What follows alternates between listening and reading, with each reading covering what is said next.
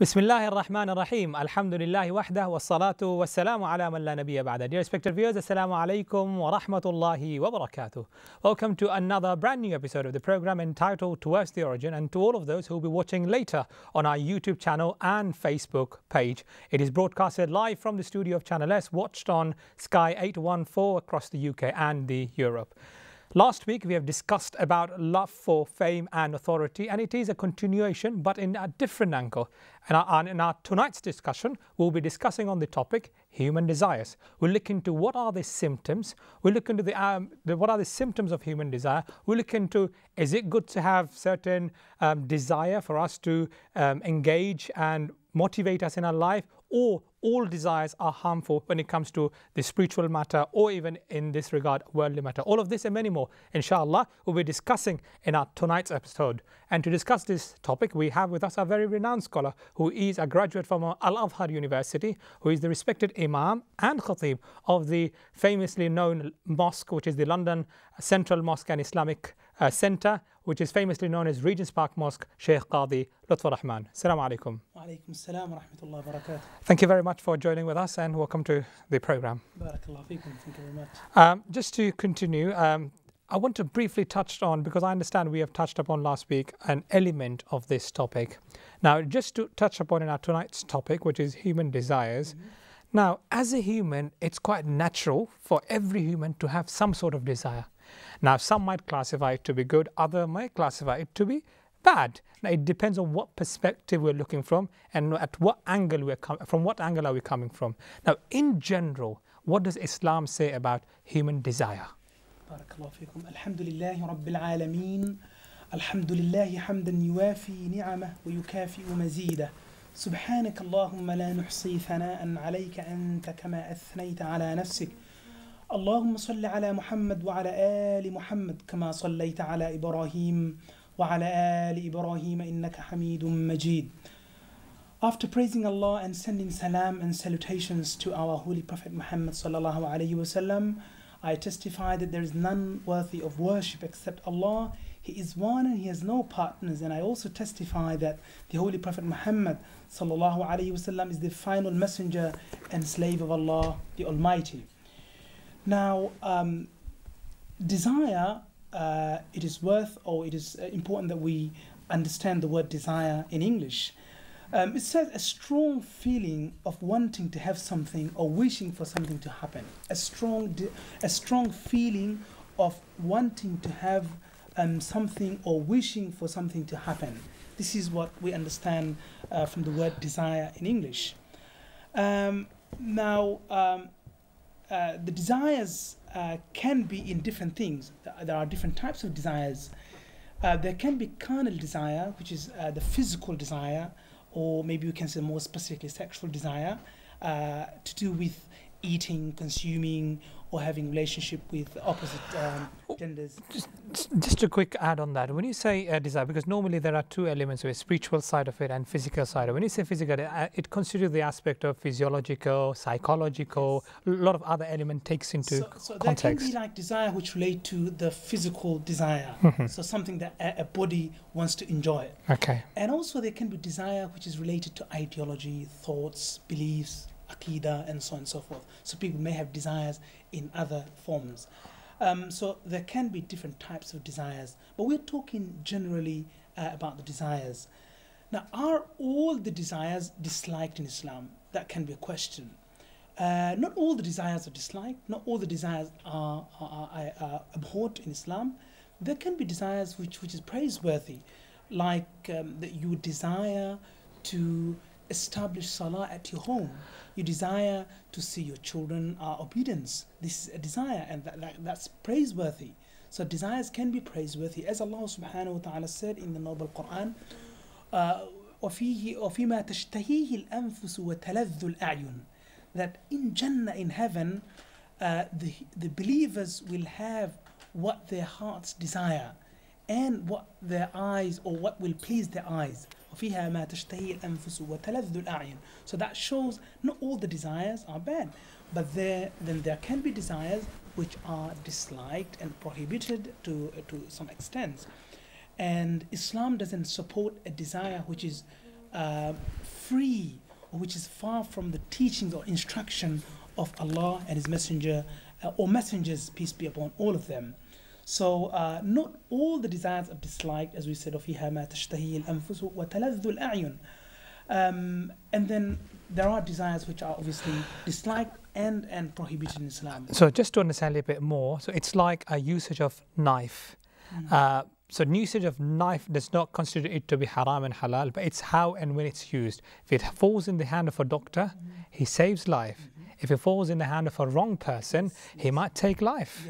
So it's right. So the desire itself, it has to be controlled by the correct teachings, the correct instruction. Okay. Otherwise, people can misuse or abuse the desire. Now, generally, desires of human beings, if we tend to follow the carnal desire or all other types of desires, then we tend to make a lot of mistakes, because as human beings, we are weak and we tend to follow our nafs, our shahwa, our desires. Now, desire, the word desire can be found in Arabic language as well. So there is a word called ash-shahwa in Arabic. Ash-shahwa, as the scholars of Arabic language, they define the word shahwa, they say ar-raghba fi shay wa hubbu. Again, like a strong feeling towards something. That's shahwa. Ar-raghba fi shay wa hubbu. So the word shahwa is also directly mentioned in the Quran as well. Yes. As I said, وَفِيهَا مَا تَشْتَهِي. That word tashtahi came from shahwa. What about زُيِّنَ لِلنَّاسِ حُبُّ الشَّهَوَاتِ? Exactly. زُيِّنَ لِلنَّاسِ حُبُّ الشَّهَوَاتِ. That the love for the desires have been adorned and made beautiful or beautified for the people in this world. Also, there's another word for desire in Arabic language, which is al-ladha. And we said, وَفِيهَا مَا تَشْتَهِيهِ الْأَنفُسُ وَتَلَذُّ. So that word ladha is also quite common in Bengali language, in Urdu, ladhat we say. So ladha is again taste and it comes more to food that we normally know. Exactly, yeah. And then you have the last word, or maybe one of the most famous common words in Arabic language, is called hawa. Hawa, again, as the scholars of Arabic language, they say, مَحَبَّةُ الْإِنسَانِ الشَّيْء وَغَلَبَتُهُ عَلَى قَلْبِهِ. Excessive love, extreme love, and then this dominate the hearts of people. So it overwhelms the hearts. So it kind of empower and becomes stronger than in people's hearts. وَغَلَبَتُهُ عَلَى قَلْبِهِ. وخصه ابن فارس, a scholar of Arabic language called Ibn Faris, بالخلو من الخير.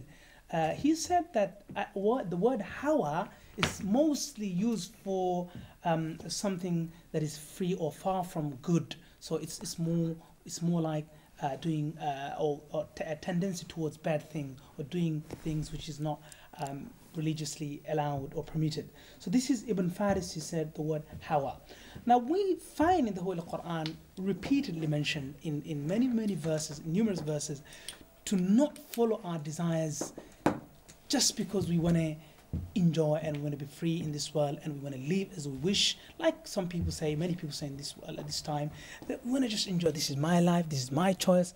Who are you to say? Who are you to advise? And therefore some people even say there's nothing called good advice or bad advice. It's just that what you feel like. There's a famous saying, there's nothing called as good or bad, it's just what the thinking makes it. See, subhanAllah. Now, if that was the case, then Allah the Almighty wouldn't send uncountable messengers to this world.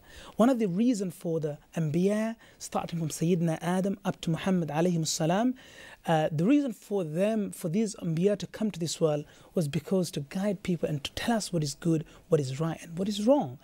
And I must mention, like, when we see like the people who make a lot of research and they want to learn through a hard way, or like academic research, yeah, like difficult ways. So some people, they come up with certain rules and regulations or some laws, and then they tend to say, oh, that was proven to be a mistake, and we see that it's to be changed, and we see a lot of mistakes are happening, a lot of crimes are taking place in the society, and then they change and they bring a new law. But if people were to be satisfied with the divine laws, then they wouldn't go through this frustration, and they wouldn't go through this difficult transitions. That's very true. But then again, it's understandable fairly on a Muslim land in Muslim countries. But when we live in a country where a lot of people, they might not have subscribed to any particular faith. Yeah. So they might feel that we might be forced upon to follow a certain religious aspect. This is the reason why we say we don't mean to suggest Islam only. If people follow one of the mainstream faiths, especially the faith that came from Allah subhanahu wa ta'ala, they tend to have a lot of common agreements. There's a lot of similarities. So in other words, the country that's the majority people follows a particular faith, if that country's religion is to be implemented in a better, in an understanding that people can get a betterment from that, is that what you're suggesting? What I want to say that whatever was brought by the prophets and messengers to this world was for good and beneficial for the human beings. Otherwise, people will maybe find out, but they will go through a lot of difficulties. They will make laws, rules and regulations, then they will say, oh, that was a mistake, that's proven to be wrong. A lot of crimes are taking place. Now we need to change that law. Now, part of it is also, we just have to be balanced on this approach. Part of it is some people, they look at the followers and the leaders of a particular faith, and when they see them committing some sort of heinous crime which some even not ever dare to think about, they tend to lose their faith or hope and some sort of belief in the religion that they follow. This is the reason why normally we say, even when someone comes to convert to Islam, we say that always put the faith of Muslims above their actions. So we, as human beings, we can make mistakes. Even the imams are not infallible. They can make mistakes. And in our aqidah, that apart from prophets that like anyone can make mistake. So Anbiya alayhim salam, they're the ma'soom. Like they are infallible. They're infallible. They don't make mistakes. So now we people as human beings, we can make mistakes, and this is the reason why we have to say that Islam is above the actions of Muslims, and that doesn't mean that we also don't make ourselves better and we take the character of the Rasulullah sallallahu alaihi wasallam in every aspect of our life. So in other words, the Islam should not be judged upon the Muslim that are prevalent in the society, but rather by its true scriptures. Yes. And you will find good and bad people in every faith, in every tribe, every sect as well. That's very true, and I think it's again it applies to the worldly matters as well. If a doctor has been involved in some illegal means and method, that doesn't mean all doctors are corrupt. So we can't be paranoid. Or even the textbooks, we can't blame the textbooks for that. Absolutely correct. We can't be paranoid. We can't just generalize, and this is something really important. Now, going back to the issue of al-hawa, the word hawa, which is mostly goes towards the bad desires or desires which are harmful. Like, for example, someone feel like drinking alcohol, and then he drinks and drinks until he goes unconscious and he loses his sense. Now, that's a desire. He wants to do it, but that's harmful. What about earning excessive money? Wasting money, or maybe take the issue of drugs. Those who want to have or consume drugs, they really love doing it, and it's something that they want, the zeal and desire, but it's harmful. I mean, just to correct it, I mean, to understand it better, when I say excessive money, it means like running after the money. Like if I have ventured in one project, I'm continuously running after it, rather not being content with what we're blessed with. Or connecting oneself with money. Money, that's what it is. Because money is something that we need undoubtedly to be successful and to be productive in this world, and that's something needed. And even Al-Quran Al-Kareem says, فَإِذَا قُضِيَتِ الصَّلَاةِ فَانْتَشِرُوا فِي الْأَرْضِ. If salah has been performed, go out and seek sustenance. Earn, don't just stay home. So go and earn the sustenance. This is a Quranic injunction. And this is another thing, many Muslims even, unfortunately, we think and we see that as someone who is a leader of a faith or an imam of a faith, we think that they normally would be poor or financially would not be quite this is capable a enough. Negative, meaning that always religious people have been taken or portrayed as people of the low class, people of the society. Or financially not stable in that context. Again, so this is something but there is no restriction in Islam. No, no. In fact, if the mal comes and if someone can use in the right way, halal source, then this is something best. And many of our Sahaba, they were very rich, yes. And so the wealth is praiseworthy as long as it's spent in right way, in correct way, and earned in halal in halal way. Yes.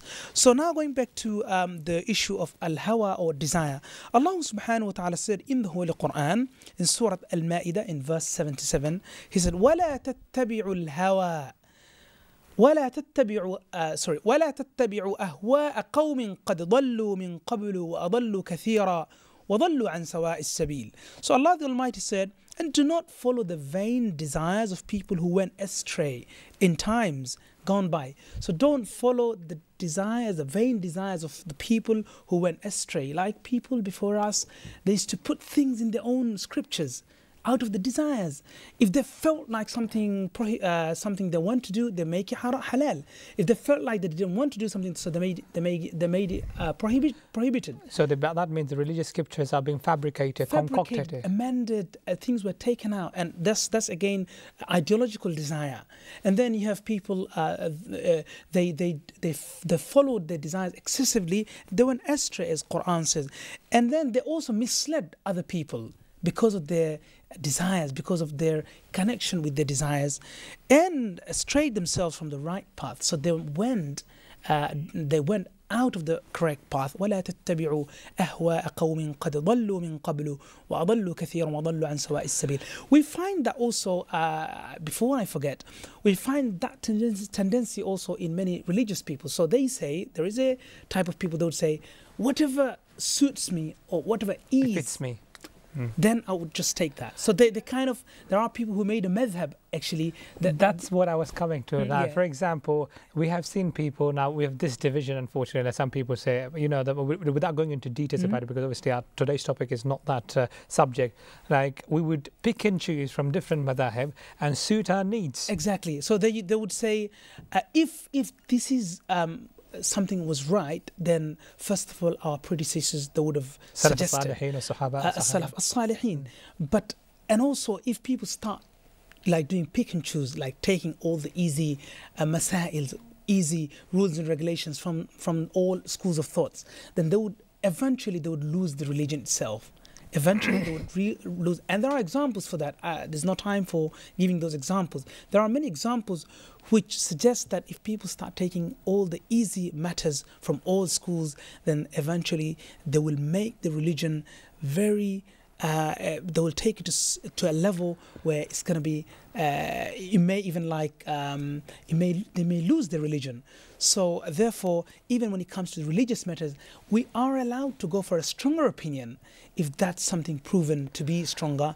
However, we shouldn't go just because something that is easy for us. And I think the best practice should be, as the Sahaba and the Salaf al-Salihin have done, that ask the people who are more knowledgeable. Exactly. Let's not make our own judgment. Yes, and also if something that we think that we need, and at times there can be severe difficulties to follow a specific rule or specific fatwa or an opinion, in that case, we can go to the people of knowledge, and if they suggest, just the way GP sometimes can change the medication, just the way the doctors can change the prescription, similarly a mufti, someone who is knowledgeable or qualified scholar, can maybe suggest a different prescription for that person. But that depends on circumstances of individual because obviously cases. he will look into the situation, circumstance, because he knows the adab or the manners of giving fatwas, and not just that as he's going to pick and choose. Yeah, this is not something that's praiseworthy in Islam. The other thing I want to know, you mentioned about the hawa. Is it the same hawa that Rasulullah in Surah said, وَمَا يَنْطِقُ عَنِ الْهَوَى? Is this the same hawa? Yes, exactly. The Prophet ﷺ, he never follows his desires. Is that why it is mentioned? Yes. إِنْ هُوَ إِلَّا وَحْيٌ يُوحَى. Whatever he says, whatever he does, or whatever he loves, recommends, all of them are wahy, are inspired by Allah subhanahu wa ta'ala. So whatever Prophet sallallahu alaihi wasallam said, he never spoke from himself. As the enemies of Islam, they said Prophet was a liar, or he was a magician. Majnoon. They made a lot of false accusations against this great Which prophet. even in today's world, when we see an alim, when we see a scholar who is rightly known to be a good scholar in his true academic form and practice, yet we see a lot of blame games are being spread around. Yes, that's right. One more verse regarding the shahwa or shahwa, the desire. In Surah Maryam, Allah subhanahu wa ta'ala says in verse 59, فخلف من بعدهم خلف أضاعوا الصلاة واتبعوا الشهوات فسوف يلقون غيا. So what they did, then there has succeeded them a generation who have given up the salah, who gave up the salah, meaning they lost their salah, they didn't pray on time, they didn't follow all the rules and regulations of salah, or maybe they didn't pray on time, so they lost and they treated salah insignificantly, and they have followed their lust, they have followed their desires, the excessive desires, which made them to be in the fire of hell. Again, desire, you see. Okay, now that's a very relevant subject. I would like to talk after the break about salah, the negligence that we have. Even it's prevalent in our today's society, but inshallah we'll discuss that after a short break. My dear viewers, it's time for a short break. We have been discussing on our tonight's topic, which is human desires. Our guests have been talking on different forms of desires, whether it be spiritual, whether it be physical, the different elements of desire, and different types in Arabic terms have been clearly explained by the guests. Do stay tuned with us. We'll be inshallah right back after a short break. Wassalamu alaikum.